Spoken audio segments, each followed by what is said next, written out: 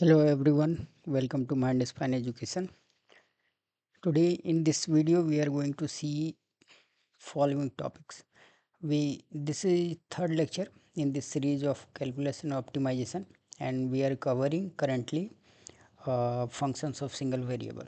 So this is third lecture in function of single variable. So let's start. In this video we are going to see first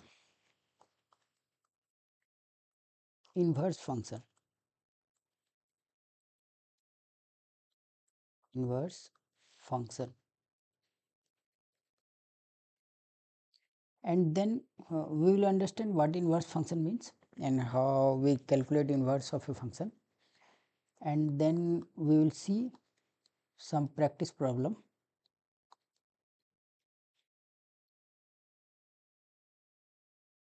Practice problem on topics that we have already covered up till now. So first I will recommend you to see first two videos, then you will be able to correlate properly in this video. So first go to part 1 and part 2 of this function of single variable in this playlist and watch it, then come back and watch this one. So let's start with inverse function.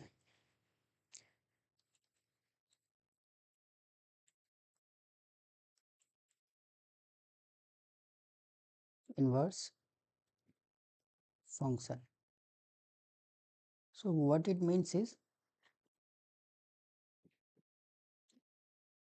inverse, as the word suggests, inverse of a function is inverse of a function is opposite of that function, as the word inverse means opposite. What it does is, let's see, suppose we have a function f which is going from a to b. I have already explained what this symbol means. This is domain of the function, that is input of the function, and this is all possible outputs of the function.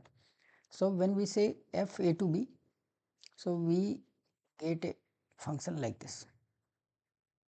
Suppose this is set a and this is set b, and we have 1, 2, 3 in set a and a, b, c in set b, and if function mapping is there f, which is getting mapped like this: a1 is going to a, 2 is mapped to b, 3 is mapped to c, like this. Then inverse of function will be defined like this.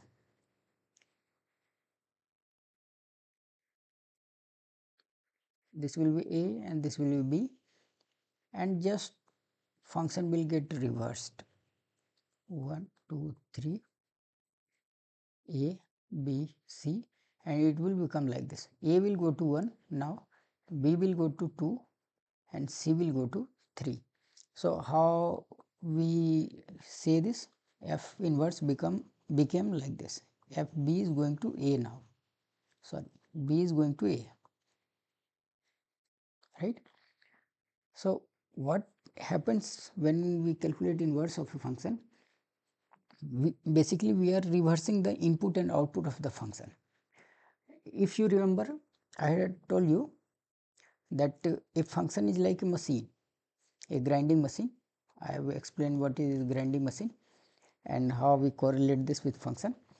In this grinding machine we put some input like wheat and we get output wheat flour, but inverse reverses this machine become like this. Now we are putting wheat flour, and output we are getting wheat. This is essentially what an inverse does with a function. So if this is f, then this is f inverse. This is a grinding machine like this. So essentially inverse does what it does is it reverses input and output nature of the function. So input becomes output and output becomes input of the function. Now certain property will come in picture when we can properly define this input and output for a function and its inverse. So let's see what are those properties. First, 2 F inverse, sorry, let's write like this, 2, let's write like this, 4 F inverse to exist, F must be bijective. Let's see why. When we said function gets reversed, one is going to A now.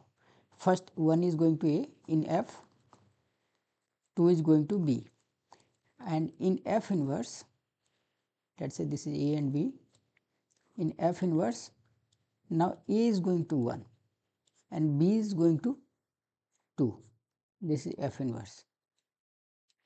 So, this will be properly defined only when the mapping is 1 1 and on 2. Let us see if it was not 1 1, then what will happen? If it was not 1 1, that means 2 was also going to A and 1 was also going to A. That's what many to 1 means. So, if it was like this, then in inverse it will become A is going to 2 places, 1 and 2. But I explained to you in the first lecture that this is not a function. When 2 arrow arising from single element, then that is not a proper definition of the function. All elements should have an arrow, a starting arrow, but no element can have 2 arrows starting from it, then it won't be a function. So, if it is not 1 1 1, then this kind of situation will arise and it inverse won't be a function. So, inverse will not exist. Secondly, when it is not onto function, then there is an element in B which is not getting targeted by any element from A. So, when we do the inverse, then this will become domain. For inverse, this will become domain. In domain, since no element were targeting this C, so C will not target any element to A. So, C becomes an element that does not have any arrow and it is part of domain now. For F inverse, it is part of domain. So, this is also not proper definition of function. For function to exist, all elements should have an arrow, each element should have an arrow and no element can have 2 arrows, more than 1 arrows, right. No element should be left undefined, like in this case C becomes undefined. When we put F inverse C, we do not know what will be output, because though no mapping exists for C. So, this situation will arise when function is not onto. So, for inverse to exist, function should be both 1 to 1 and onto.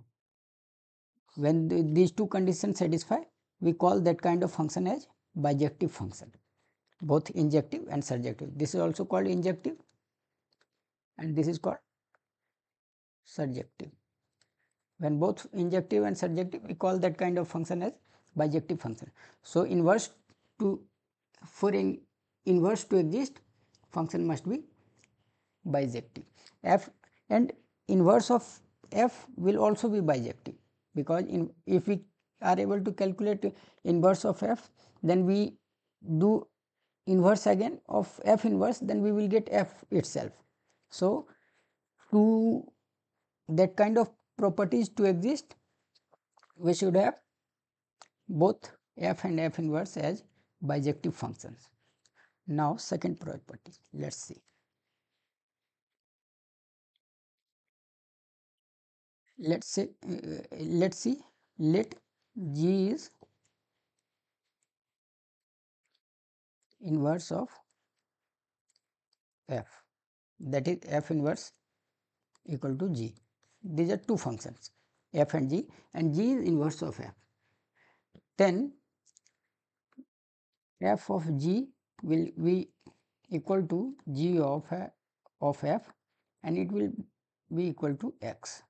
So, what it is trying to say essentially is f of f inverse becomes input itself.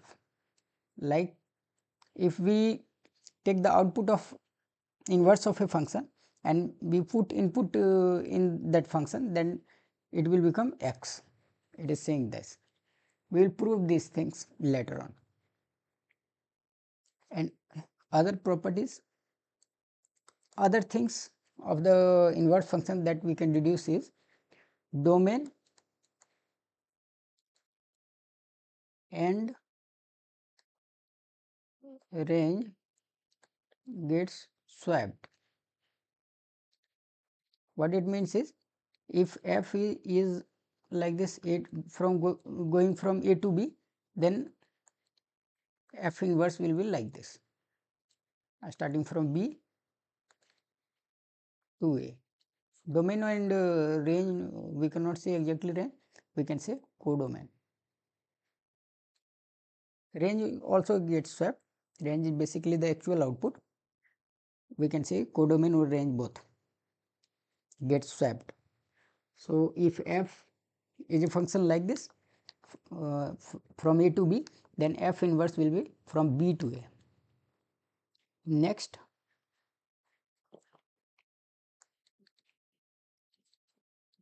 f inverse is always unique.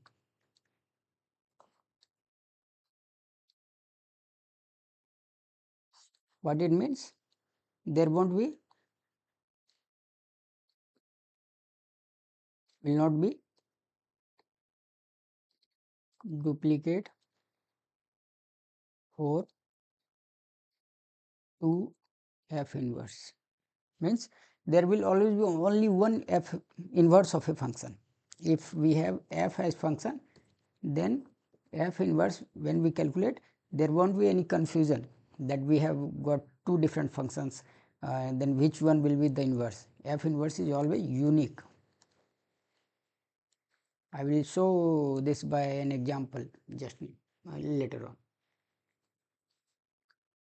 Let us take an example. Whatever we learn right now, let us take an example, then we will understand what it is trying to say. Example. Let us say we have f(x) equal to x square plus 3.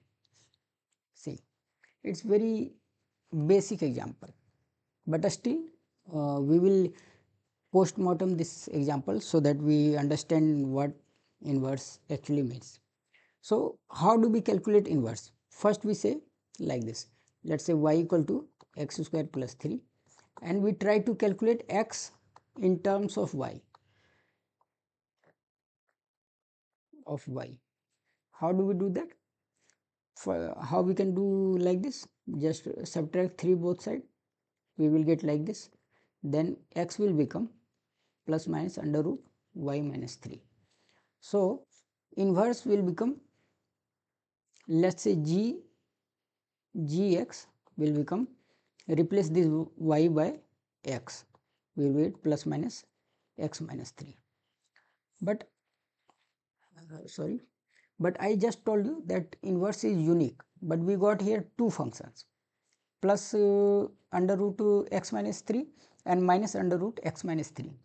Then which one will be the inverse? So, why we got this?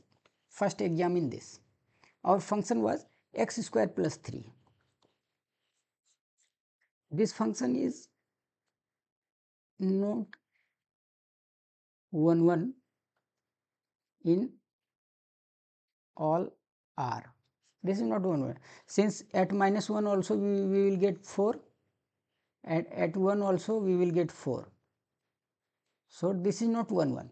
So, for this we have to put some domain restriction.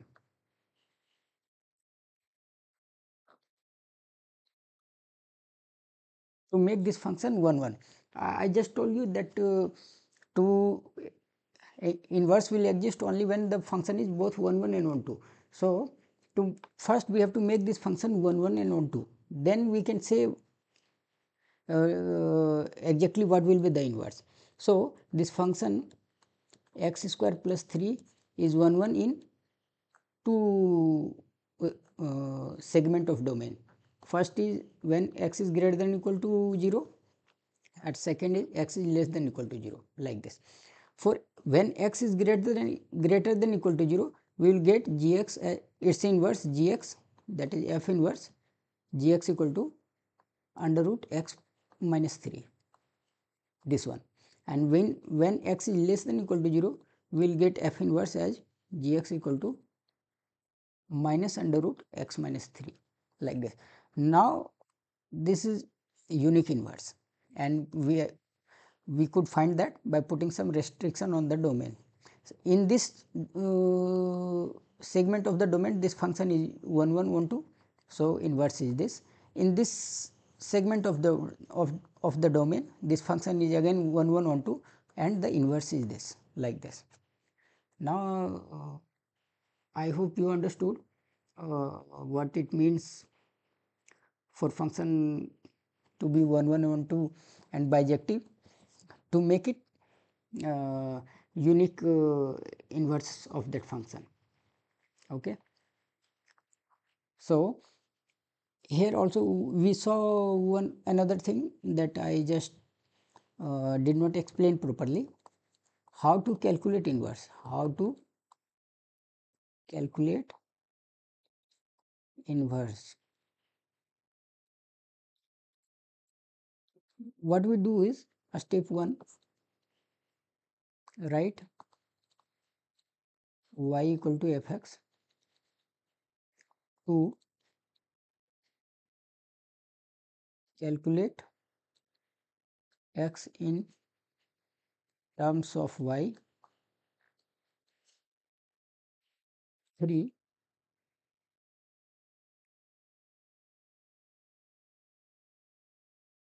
exchange x and y, 4, write f inverse x as function of x, like this. This is how we calculate the inverse of any function. First we write like this, and then we calculate x in terms of y, then we exchange the x and y so that it becomes a function of x, and that function of x becomes f inverse x. Okay. Now, till now whatever we have covered, we covered we have completed this function of single variable.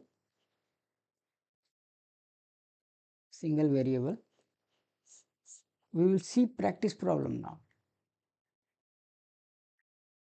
So, it was all about inverse function. So, we have completed a function of single variable.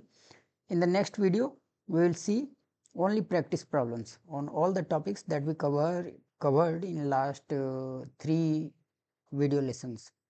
So, see you in next video lecture. Thank you everyone. Happy learning.